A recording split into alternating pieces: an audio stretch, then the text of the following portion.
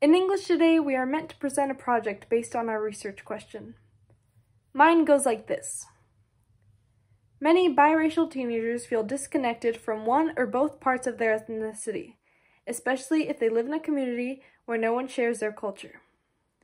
How do different factors influence the way individuals feel about their ethnicity? That is a complicated question to answer. How to begin? A Foot in Each Door, poem by Valentina. My whole life has been a series of doors. Rushing to open one, rushing not to let another one close. Those darn doors. Sometimes I can't control why they open or why they close. That's just the way life goes. But what hurts is when I have one foot in each door and it feels like the world is trying to lock me out. Lock me out for not being enough. Lock me out for being too much of one thing, pero no suficiente del otro. Me miran en la tienda as I walk in to buy a hot chocolate and a bear claw, and the cashier speaks to me in English. As if she didn't just say buenos dias to the lady buying conchas and a café in line before me. That lady is Hispanic, but so am I. Aren't I? When I am at school, and my friends speak of their quinceañeras and their celebrations and their trips to Mexico, I don't have the same traditions. My Spanish is spoken with an accent. I know this because of the girl in 8th grade that once made fun of me for it and how I hear the difference in my AP Spanish class. My Spanish is broken. It's broken fragments of a language I love and yearn to speak but cannot as well as I wish. My English is good. My English is great. I do pronounce some words differently though, like my mama. For example, picture this. A fish swimming in the river, knowing where to go, following the path home. I am not that fish. I do not know where to go. My father says salmon with no L. I say salmon with the L. Es así en español. When I go visit my dad's southern side of the family, they speak to me about school and what it's like in California and how speaking Spanish is going. They don't want me to lose it like they did generations ago. But I am not as white as they are. I am not as white as my aunt, who drinks her iced tea at the crawfish boil during Mardi Gras season with her neighbors as they discuss politics. I am not as white as my peers, who talk about their ski trips and make offhanded jokes about being Mexican. I'm not Mexican.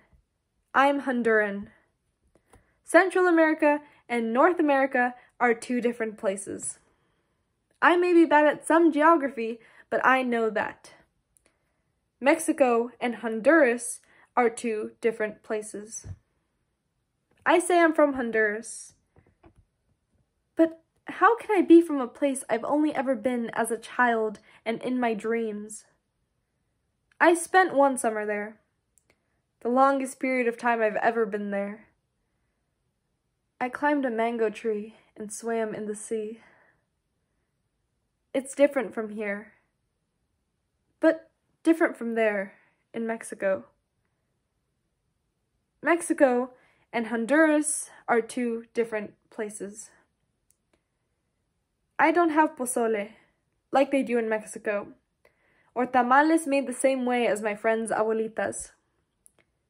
I have plátanos fritos for breakfast. I have pollo con loroco that my bisabuela Mama Meches loves. I have sopa de frijoles or sopa de pollo that my abuela Wuti makes even if it's 100 degrees outside. It's good for the soul, she once said. Chicken soup can't heal that rift in my soul, though. The foot in one door, the foot in the other. I don't seem Hispanic enough for some. I don't seem white enough for others.